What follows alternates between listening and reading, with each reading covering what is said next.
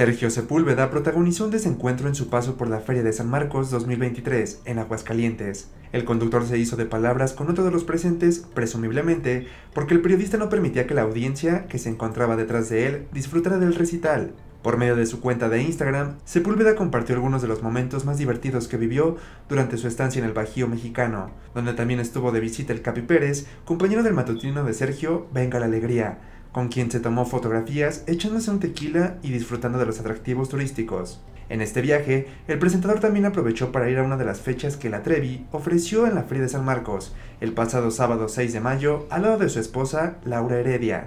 Los videos que circulan en internet del altercado que vivió este fin de semana no ofrecen el contexto completo para comprender qué motivó el pleito. Sin embargo, sí puede verse la gran molestia que experimentó Sergio, ya que pese a que sus acompañantes trataban de calmarlo, él insistía en enfrentar al hombre con el que discutía.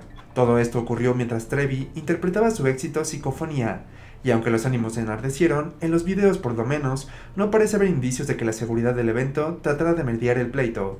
En cambio, fue la esposa del conductor y otra acompañante quienes trataron de calmar la situación. Hasta la mañana de este martes 9 de mayo, el presentador no se ha pronunciado acerca de los acontecimientos, así como tampoco se presentó en la emisión del lunes.